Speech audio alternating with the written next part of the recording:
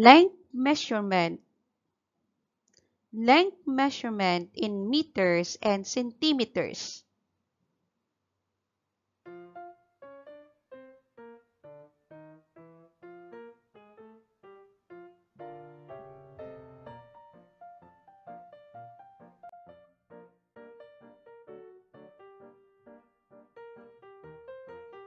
The trumpet is 1 meter long. The abbreviation of meter is m. 1 meter is 100 centimeters.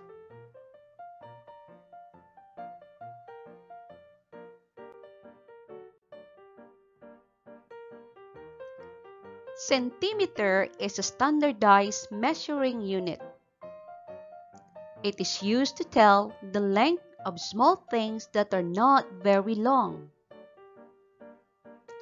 The abbreviation of centimeters is cm.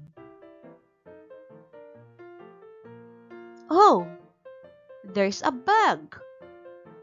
How long is the bug?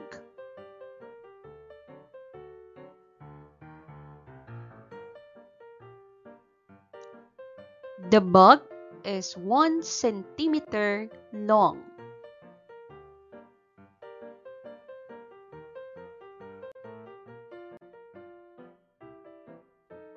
The puppy is playing with a stick. How long is the stick?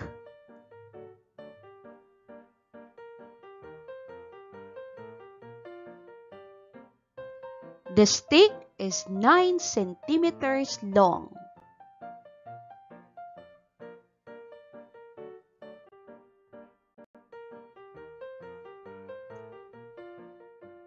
Look, there's a caterpillar from a cherry tree.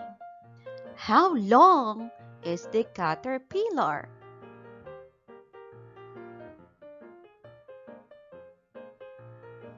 The caterpillar is 4 centimeters long.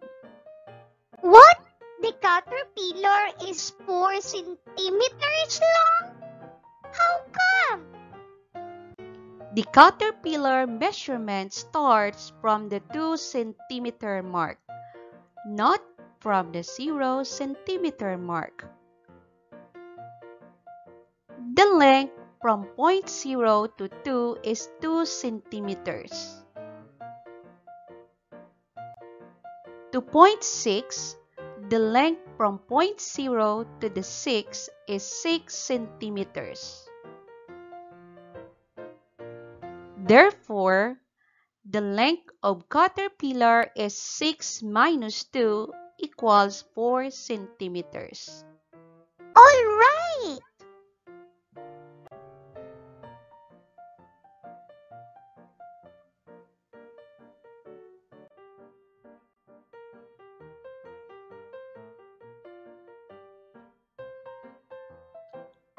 Let's try this.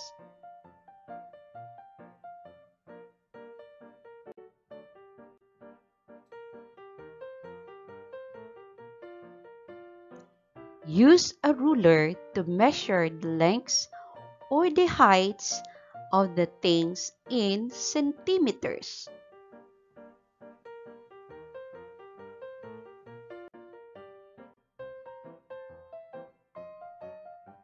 How long is the nail?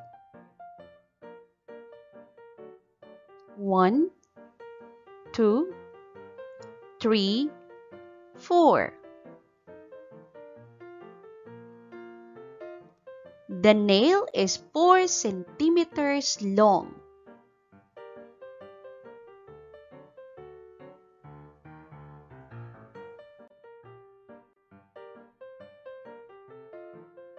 How long is the pencil? 1, 2, 3, 4, 5, 6, 7, 8, 9, 10. Remember, that the measurement of a pencil starts from the 2 centimeter mark. The length from the point 0 to 12 is 12 centimeters.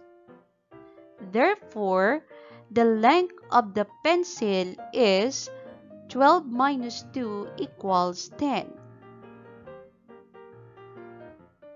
The pencil is 10 centimeters long.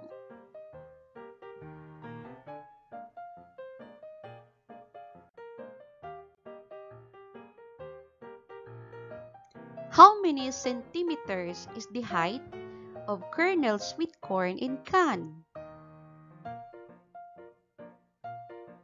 1, 2, 3, 4, 5, 6, 7. The Colonel Sweet Corn in can is 7 centimeters tall.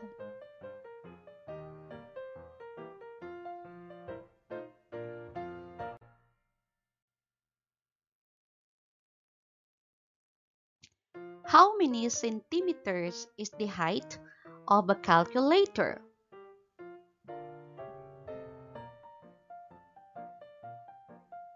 1, 2, 3, 4, 5, 6, 7, 8. 11 minus 3 equals 8. Therefore, the calculator is 8 centimeters tall.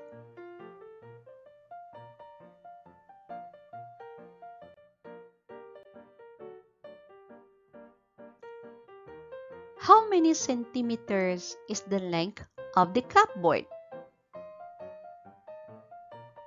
This time, let us use this ruler with 10 centimeters long to measure the length of the cupboard.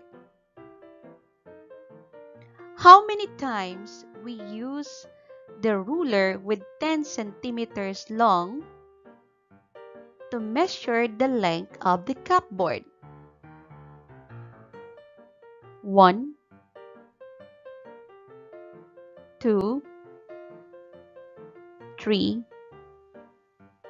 4, 5, 6, 7, 8, 9, 10.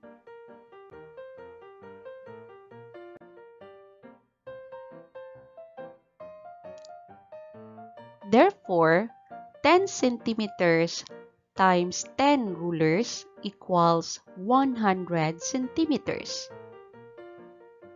The cupboard is 100 centimeters long. Remember, 1 meter is 100 centimeters. Therefore, the cupboard is 100 centimeters long or 1 meter long.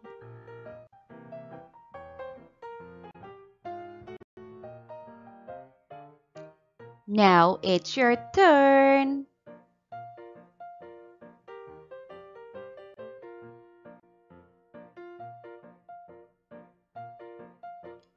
Measure the following and say the answers.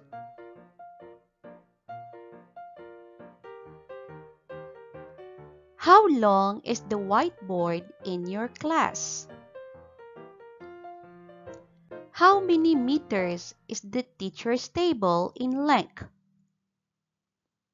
How many centimeters is the height of your friend's chair? How many meters is the width of the classroom? How many centimeters is your math book? You can also write your answer in the comment.